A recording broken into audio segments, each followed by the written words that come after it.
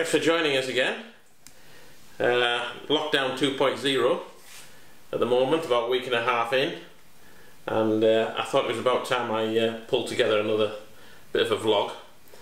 So the vlog's electrification of the Brompton. We decided we'd get new bikes. We had mountain bikes that are a bit big for the Caravan and no use at all for the Narrowboat. So when we get the Narrowboat, we wanted bikes that would fold up. So we did a little bit of research and we decided that the Brompton bike was the one to get. I think the only difference really is it folds into thirds, becomes much more compact. I'll put a video on of me attempting to fold one up. It's not the slickest fold up in the world, but at least you can see it is pretty compact. So here goes. First thing you do is release the clip where the seat post meets the frame and swing the back wheel underneath the crossbar. This actually acts as a stand for the bike. You then just need to put the pedals in the right position. One of the pedals folds up on the far side. Then undo the clip on the middle of the crossbar, a quarter of the way along the crossbar, and then it's like a twisting action to hook the front wheel onto the frame supporting the rear wheel. Once that's done, you undo the clip on the handlebar stem. That just gravity swings around and clips into a holder. Then the seat drops and you just pick it up by the seat. So we got the Bromptons ordered back in August of last year. Brompton's a pretty good make. They've got a bit of a cult following. A few advantages is it folds up easily and compactly. It's British made. It's handmade.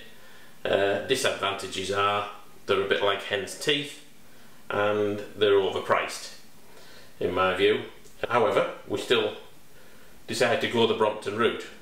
We also decided we'd go electric. The main benefit is that we could travel a little bit further when we're cruising around in the boat or we're touring around in the Caravan. It enables us to go a little bit further. Obviously it comes no surprise, I'm not the fittest person in the world, so electric was probably the option when it comes to going up hills, particularly if you're going from a boat down a towpath up a hill to a shop, getting a load of heavy stuff like milk and beer and trying to get that back to the boat in one piece. So yeah, electric looked like the option. The Brompton electric was way out of our reach. I mean, we haven't won the lottery. They're about 2,950 quid each, something like, at the moment, which is way out of our reach, as I say. So we decided to go for the Brompton bike and get an aftermarket kit to go on it. Did a bit of research on that and found that the kit we thought was probably the best was the Swytch kit. It's a motor front mounted on the front mounted wheel. It just gives power assistance. It doesn't really take over your pedalling altogether, so we get a certain amount of fitness. But yeah, that was the plan, and I think the bike is around about 1,000 quid. I think it's probably about 1175 now. The motor was about 750 quid each. So yeah, you're saving a lot more on the cost of an all-electric Brompton getting the aftermarket kit, and to be fair, I don't think it's a lot different to what Brompton are fitting. So we ordered, as I say, the bike 2019 August. About 3 weeks later we got the bike. In August 2019 we also ordered the electric motor. It was on one of these fund me pages, so there was a little bit of risk involved, but it's a proper company, proper outfit. We did our research. They then had problems in delivery, in that these things were made in Wuhan, and Wuhan was the source of the virus. Now it's under my kitchen table, but there we go. was the source of the virus, and they had problems clearly before the UK did. So Swytch had problems getting their people to Wuhan to supervise the manufacture of these things and assembly, and then when they got the people there, they had to bring them all back for lockdown 1.0 in the UK. So, cut a long story short, we ordered these in the August last year, 19, and we received them about 2 weeks ago, 3 weeks ago. So yeah, it's 13 going on 14 months since we ordered them. So it's quite nice to actually finally unite the Brompton with the motor. So the plan is today I'll open one of these kits, show you the kit, what the kit's made of, and then I'll fit it on the bike. I mean, there's loads of videos showing this stuff fitted on the bike. Swytch do their own video. I won't need to bore you with that. But I'll show you it once it's fitted on the bike, and we'll see what it's like in terms of usability. Okay, well, let's get one of these boxes opened and I'll show you what's in it.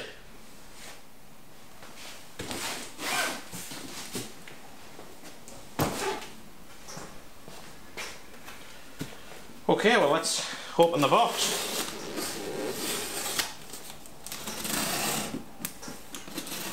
It probably says somewhere, do not use a sharp knife to open the box, but I have got an adult with me.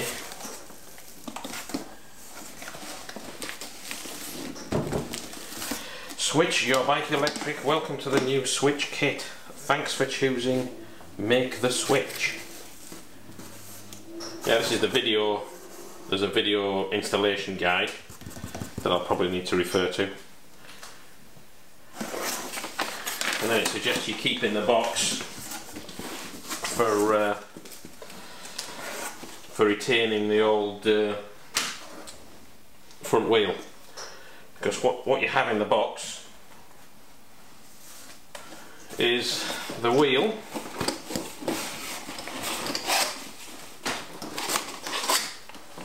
which is the motor.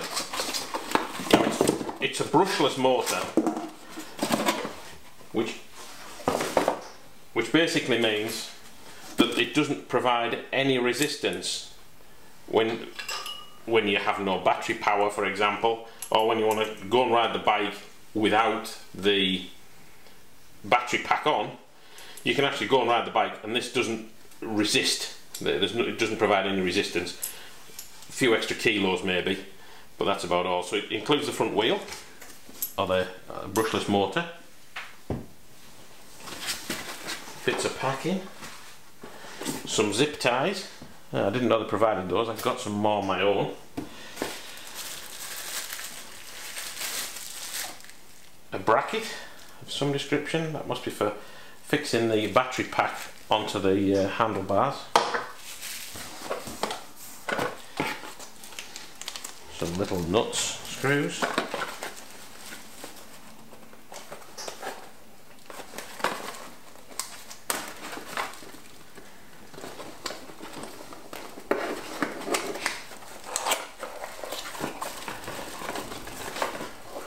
This is the little contraption. Again, some more zip ties. Not sure how many zip ties I think you need. This is the contraption that goes around your pedals, and there's also a little the responder that sticks on here, picks up the pedal movement. So as soon as your pedals start to move, that basically turns the assistance on.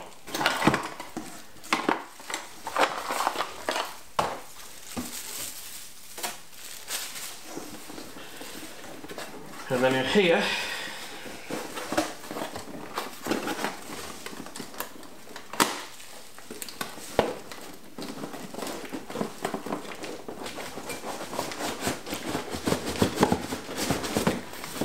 we have the actual battery pack.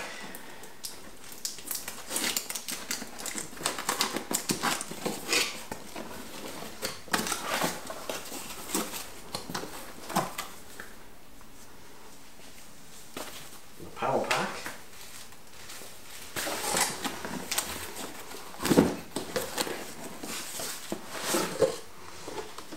So that's pretty small. if I'm honest. Now in terms of distance, that can take you something like 50 kilometres. Supposed to be able to transport you 50 kilometres, which ain't bad.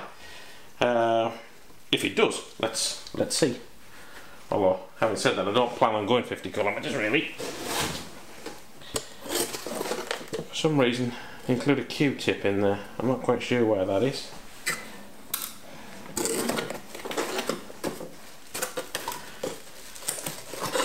I think I've seen that Q-tip on someone else's vlog. They wondered why there was one included, but it maybe becomes obvious later. Then the other bit of kit. These are just packing boxes.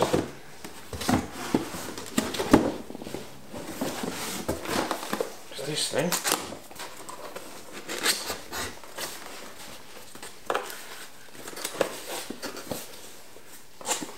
This is the actual instructions, quick start guide.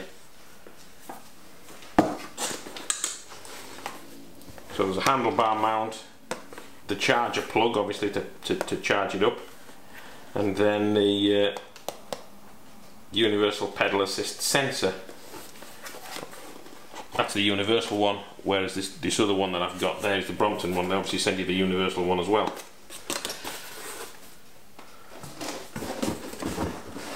This other one is just packing as well. So that's the box.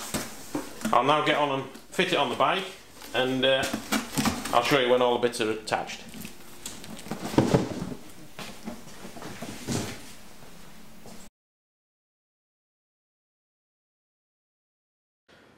Right, that's all the bits on both bikes. I'll just take you through the parts if you like. Very easy to fit. I would definitely recommend the Swytch kit, and the Brompton kit is very good. So first bit really is the motor in this hub. That provide the hub, the wheel. All I had to do is take the old tyre off, put it on this existing wheel, fit it in perfectly, no problems at all. That then feeds down to here, just clipped on to the battery pack. The battery pack's removable. The thing that powers this is down this wire here, is this sensor, this disc. So as soon as pedals are moved on the bike to propel the bike forward, the front wheel starts up, because it's picking it up on this sensor here. As soon as you stop, obviously the motor stops. Do that again. The faster you pedal, the faster the motor wants to go.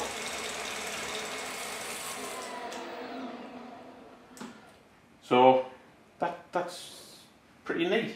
Pretty neat. I would definitely recommend it. So you've got the battery pack. I had to charge that. Took about 3 hours.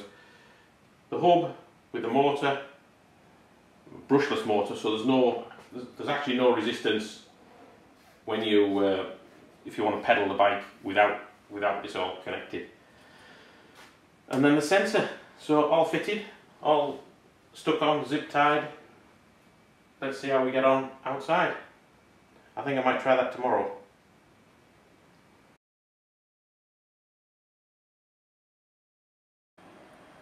Well, curiosity got the better of me, so I've come down to the car park.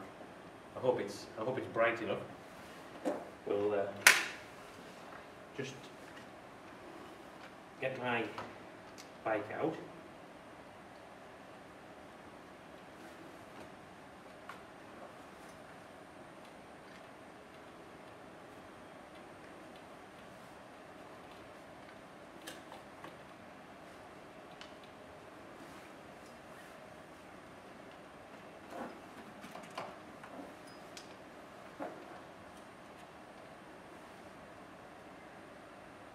I think some people can do this in about 5.5 seconds. I think I've got a long way to go. So battery pack goes on here.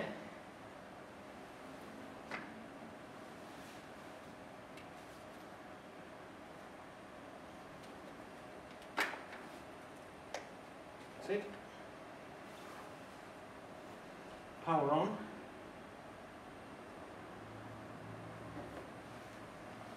We'll see. I've forgotten how to ride this thing.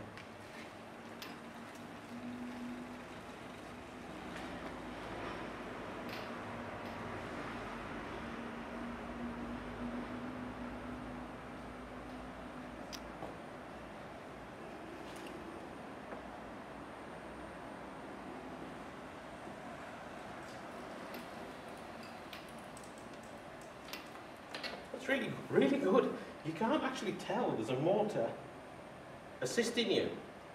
I'm going to make it a little bit more powerful and see how it goes from there.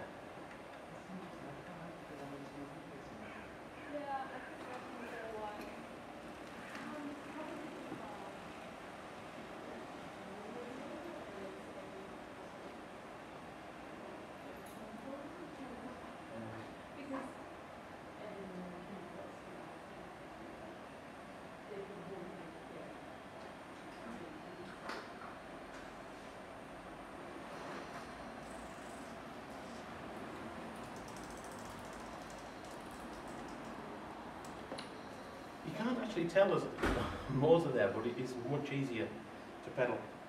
So yeah, that's a definite win-win.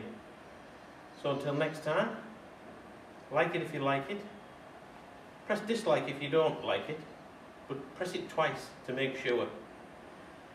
And if you've got any comments or questions, feel free to comment, and we'll see you next time.